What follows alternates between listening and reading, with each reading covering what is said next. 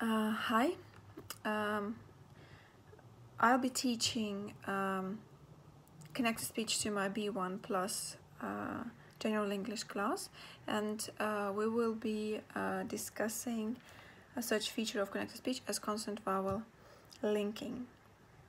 The majority of my group said that there is a need for them to improve the overall level of English and listening skills and also pronunciation skills, because they've noticed that sometimes they get misunderstood by the native speakers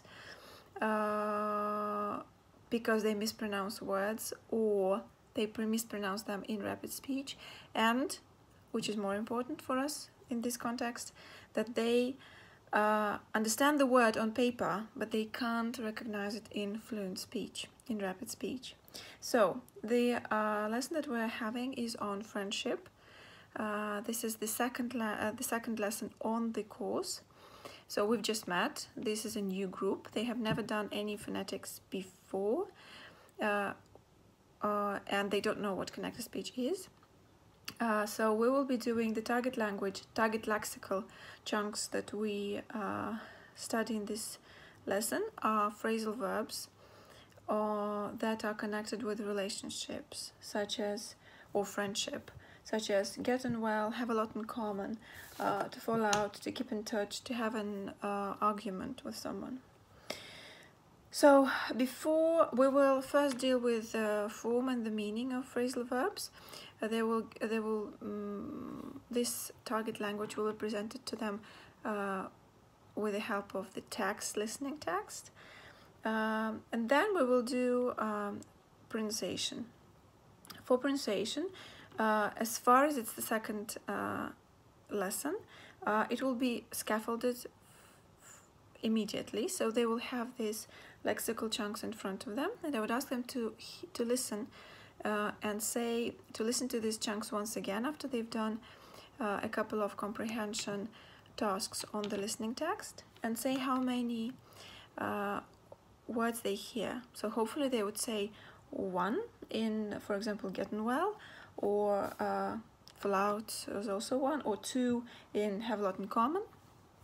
I will note down the weak forms. I will note down the stress, because that gives the right rhythm to the language, and then we will practice vowel consonant, and I would try to elicit where we have the link, why we hear one word instead of two, why we hear two words instead of four.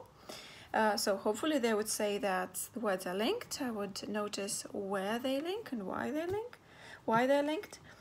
And then we would do drilling, choral individual drilling, and substitutional drill with the whole class, where I would, my target would be to keep the rhythm of the target language, because the combination of stressed and unstressed syllables gives the right natural speed of the language. So we would go, for example, I have a lot in common with my mom. The next student would go, I have a lot in common with my sister. I have a lot in common with my brother. I have a lot in common with my boyfriend, etc.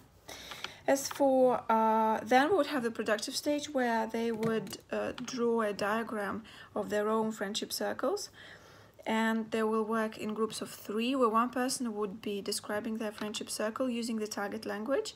The second person would be noticing the target language itself, whether the person used or did use or didn't use, and then the third person would notice pronunciation of the target language. I guess that's it. Thank you.